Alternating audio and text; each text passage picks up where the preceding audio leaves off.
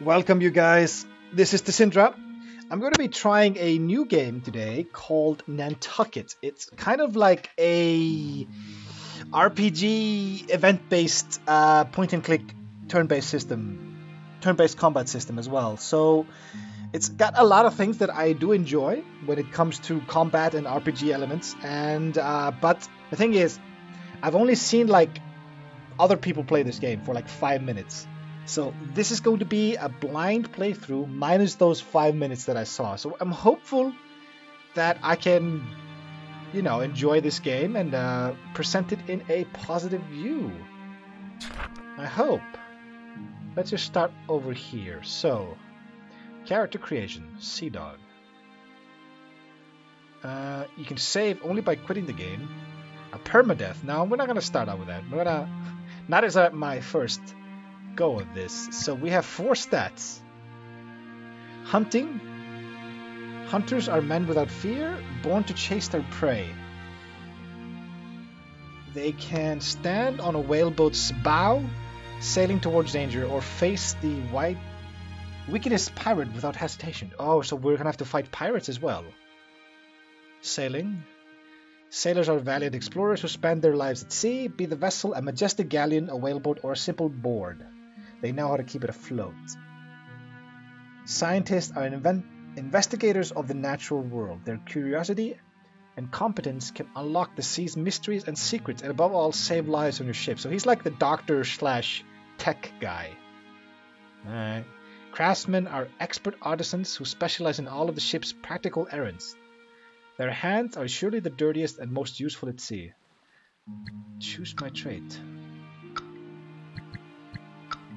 Smart. +1 point to spend in attributes. Strong. +2 damage in combat against sea creatures. So that does not count as pirates. 50% HP regained during the navigation. I don't know what that is. Healthy. +1 health per level. That's kind of boring. Open-minded. 1 XP gained per day of navigation. Let's just go with smart. Then we have 2 extra points here. So I'm gonna go for sailing, because this is the captain. This is gonna be me as well. No. There we go. And do you want to go 2 points into sailing? I don't know enough about the system, but I imagine the captain is gonna be the sailing guy.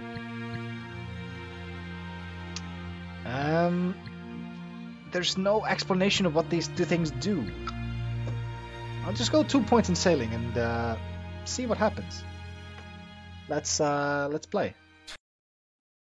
U.S. Civil War. Oh, wow, that was quick. Nantucket. Take out your map and look at it. See how it stands there away offshore. Lonelier than the Eddystone Lighthouse. Welcome to Nantucket. This tutorial will introduce you to the core features of the game. Follow the instructions in the panel below in order to proceed, or press exit tutorial to end this tutorial. Okay, let's do next. After speaking with Captain Bildad and Peleg, those are not common names. Goddamn. You get a job on the whaling ship Pequod under her captain Ahab. Ah, so this is Moby Dick. Yeah, I was wondering about this. Is about finding Moby Dick, and this is Captain Ahab. I have never read the book, but I know the characters kinda. Your friend Kikek is at a tavern, and you got him a chance of skipping out with you. Shipping out with you. He told you he has killed more whales than you can count. Meet him at the tavern. Okay, enter the tavern. Ah, so this is where we recruit, and we have prestige. Okay. The tavern is a place where all the mariners come for a drink, and is the best place to find new crew members. Crew members are divided into 5 classes according to their key attribute. Sailors, sailing, hunters, hunting, craftsmen, crafting, scientists, science, and cabin boys. Classless characters you can hire and train to any other class. Oh, so they're like recruits. Find Kwek. I have no idea how to pronounce that name. Kwek. By selecting the Hunters tab. So he is a hunter. He's a level 5. Or 5 prestige. Minus 10% cannon chance to hit. Is it? By selecting a character, you can check his stats. I'm just gonna call him QQ. You can check his stats. You do not have to pay to hire a crew member. Really? According to his class and level, each character will take part of your future incomes. The only limits are represented by the maximum crew capacity of your ship and your actual prestige. The price in prestige of each crew member is equal to his level. So I cannot hire dudes until my prestige is high enough. So I'm at prestige 16, so I can hire this guy who's at prestige 5. Okay. Hunting 5. Skills. Painmaster. Attacking a sea creature causes bleeding. Add bleeding to the target. Interesting. Fasten. The character's hunting die gains fasten. So there's dice casts in this. Against sea creatures. Damage plus add bleeding plus add fasten to target. Fasten. So you can fasten to the creature. So this guy's got like... He's got things that kill sea creatures. But against pirates, I'm guessing he's going to be useless. And he is a swimmer. While retreating, he can't be targeted by enemy attacks in combat. Okay, interesting. Let's hire him. Next, the shipwright. Yeah, okay. Bill Dad asks you to reach the master shipwright office and order some improved harpoons. At the shipwrights, you can buy new ships, repair your current one, or access the shipwright workshop, where you can improve your ship's compartments.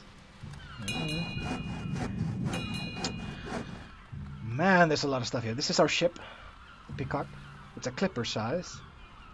No, it's a clipper type, and it's a large ship size. Okay, but I'm guessing this is the tutorial, and we're gonna get our own ship later. All right.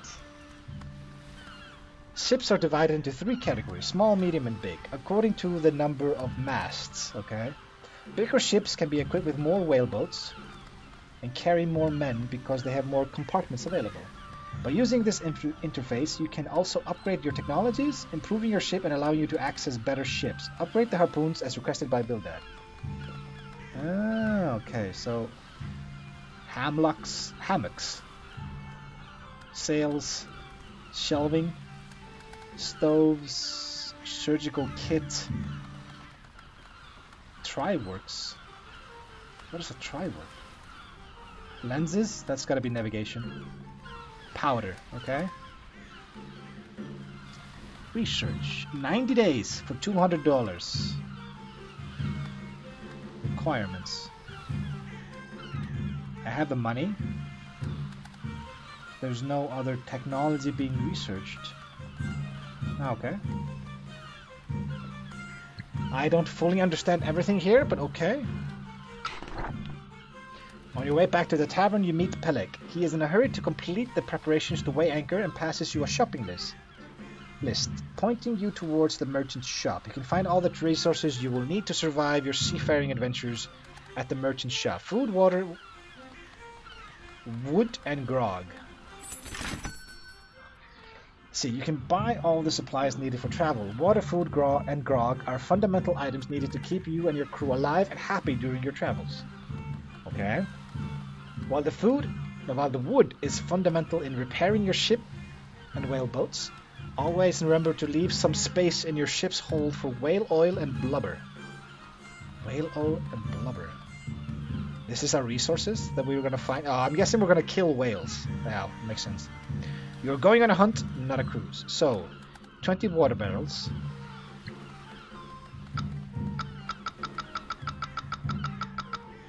Oh, so it says how long that will last. 91 days left of this. So, food, 102 days. Oh, it's nice that it estimates for us.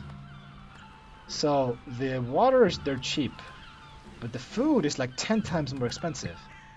Grog, we need 3. That is very expensive as well.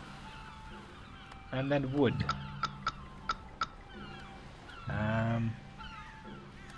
Yeah, I can see it here. $2 each, $40 each, $50 each, and 20.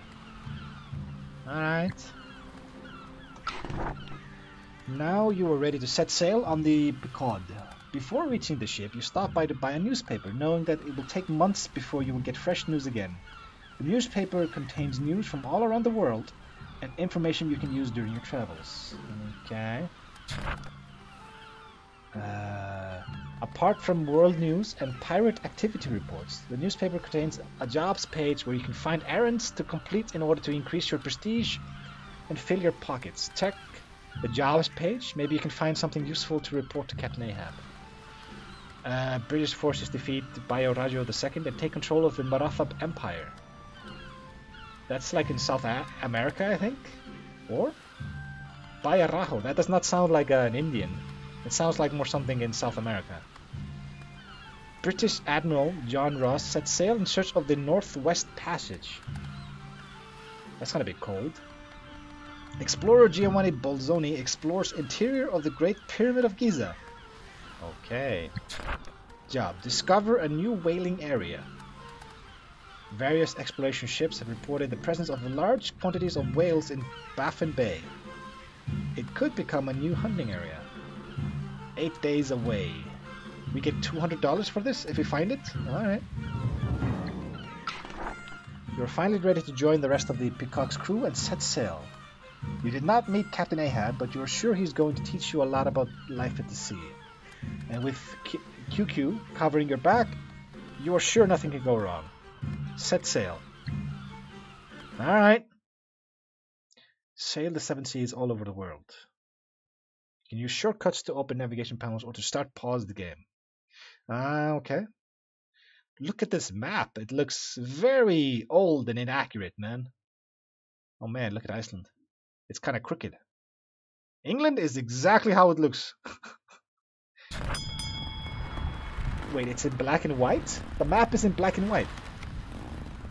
While you are working to release the sails, the Peacock's first mate, Starbuck, really, approaches you, ordering you to tell Flask to come to the deck and wait at the steering wheel for Captain Ahab's command. Open the ship's management interface to interface with the crew.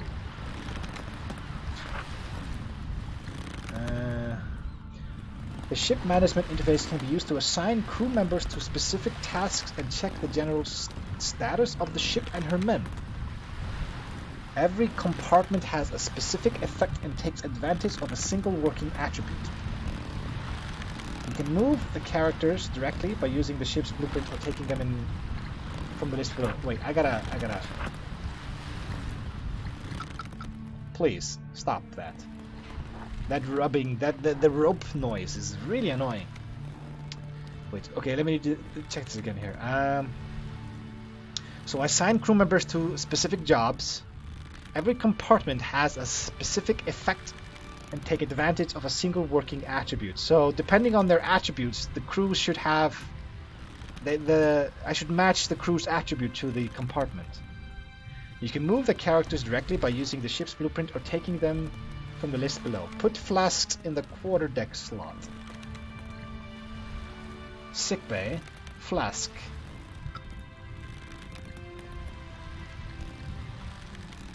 Okay. That's it. But this is me. I'm over here. Who is this? We have a bunch of like low-level dudes here as well. Hunter, sailor, craftsman, cabin boy. We got one of those. His name is Pip, and QQ. All right. He is up here. Okay.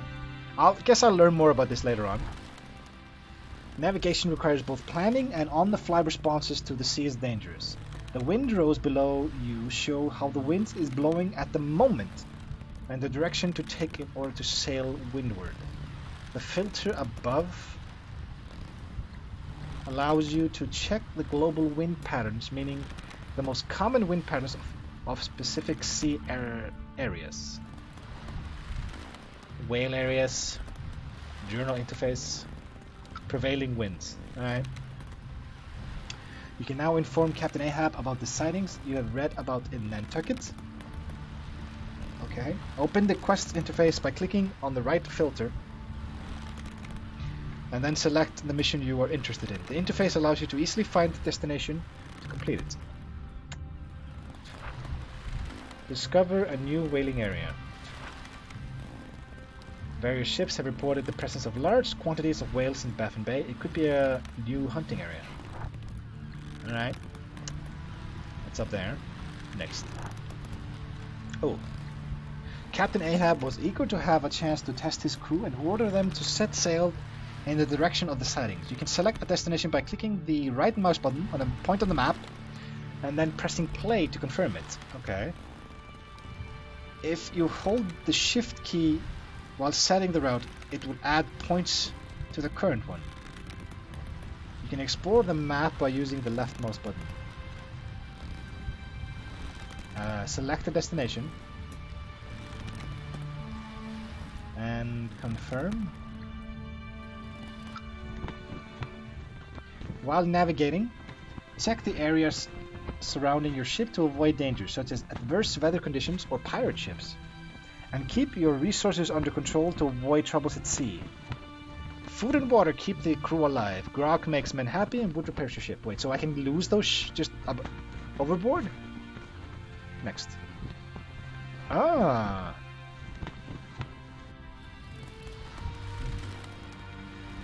Okay. So we're also exploring the map here. Oh, what is this? While navigating, you will have to deal with events that are triggered by your choices and the current status of your men and ship. Your choices can have huge consequences, affecting the crew and shaping your character growth. Okay. Captain Ahab walks out of his cabin, shouting orders to Starbuck. His wooden leg echoes like a war drum on the deck. As he reaches you, he stops watching your work. Hey kid, you clearly have no idea how to scrub a deck. Do you know at least why you're here? Strong traits. Greedy. Open-minded. Diligent. I don't know what these things do. Strong seems like a combat trait. I want to make a lot of money. It means probably I get more money out of the jobs or just in general. Open-minded seems, I don't know. I have no idea. Maybe something to do with scouting or I have no idea. Diligent. I've become better at my current job, maybe. Is there no way to see what... Well, he is already smart, right? So, let's go with open-minded. This is no cruise, kid, cries Ahab as he walks away from you. Open-minded. I can't click me. I guess because we're in a tutorial, I can't. Alright, so we're almost there. The lookout spots a creature blowing in the distance, and the whaleboat sent by Captain Ahab confirms that this is the place you were looking for. Ahab sends Stubb to help and orders Starbuck to lower another whaleboat. Starbuck tells you to pick a harpooner and join him. Ooh, this is combat. The deployment interface helps you fill your whaleboat with men for the hunt. So we send out a whaleboat. We don't actually use our main boat for this, okay? Every whaleboat works as a single unit, and each character gives to it his own skill and available commands, represented by the sides of their combat dice. Check QQ's profile by clicking on it.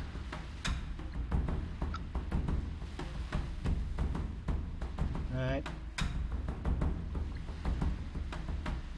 You can assign a character to a whaleboat by dropping him in it. There's no need to fill all your whaleboats, okay?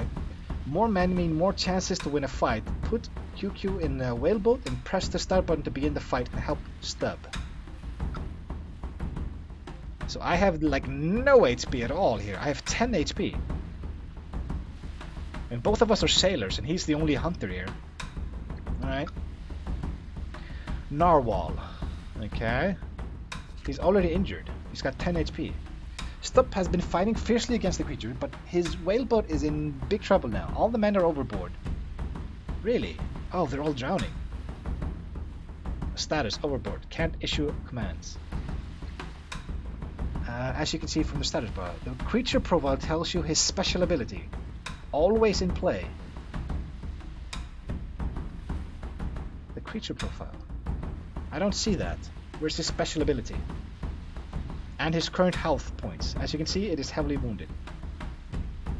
Action instant. I don't see what his special ability is. A fight is composed of consecutive turns during which each participant plays a card, offensive or defensive, and each whaleboat plays a single command among the ones available after the dice are rolled. In order to roll the dice, press the roll button. Okay. I did not see the rolls. The creature threatens Stubbs' whaleboat. Starbuck decides to move in to help.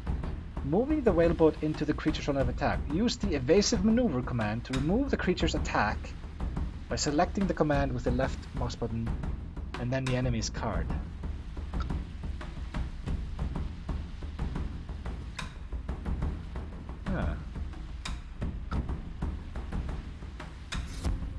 Okay, so we stopped him from attacking. He's going to attack us now. Stubb is safe. He and the men with him climb back to their whaleboat. Okay, so we saved them. The creature now moves in your direction. Starbuck decides to stand and finish it. All the characters can throw offensive dice apart from their class ones. Select the Starbuck's hunting dice and roll the dice. Okay. Select your dice and roll. Okay. QQ steps to the whaleboat's bow and aims at the charging creature, waiting for Starbuck's command. Attacks deal direct damage to the enemies. Harpoon damage is related to the character's hunting attribute. The quality of the harpoon and some traits hit the creature. So he has 11 strike. That's gonna kill this thing. Aw, dead. Aw, he's dead. They all turned fin up. The agitated waters roiled red with blood, and they finally fall silent. You raise your arm, and your men's victory cries around you. The creature lays motionless, killed by QQ's iron. Hunting whales and completing quests is your primary source of experience points and valuable resources, like Blubber. At the end of each fight, you can access the loot interface. Okay, this is the loot interface. We have Blubber and food. The post-combat interface is divided into two panels. The left panel shows the changes in your crew's experience and morale. So we have more morale by 1, but QQ got 6 for the last blow. Oh, so the guy that kills him gets the boosted morale. Okay, but everybody shares the same experience. Okay, that might be interesting. If I need to boost morale of somebody important, I could save the killing blow for him. The right panel shows your loot. Use the buttons to load the Blubber and meet on the Pico and go back to your ship.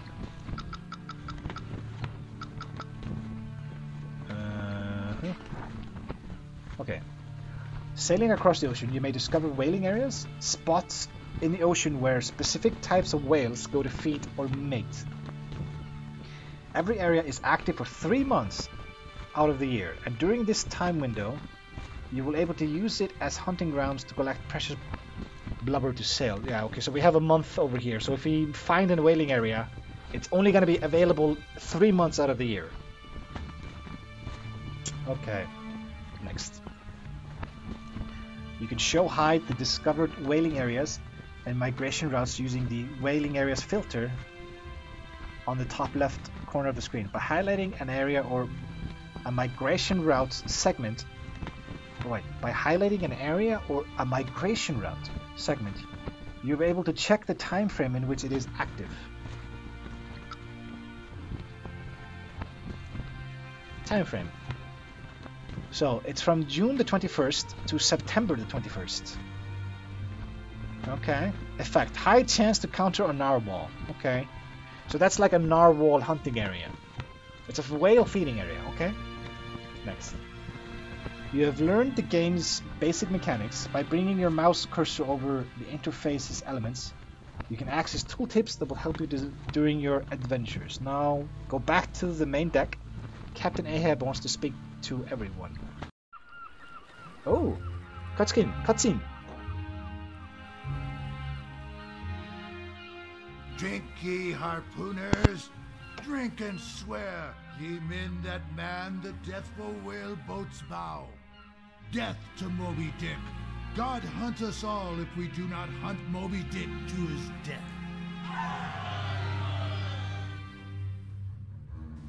I like the animation. Oh no, is this where Ahab dies? Oh shit, that's Moby Dick! He's huge!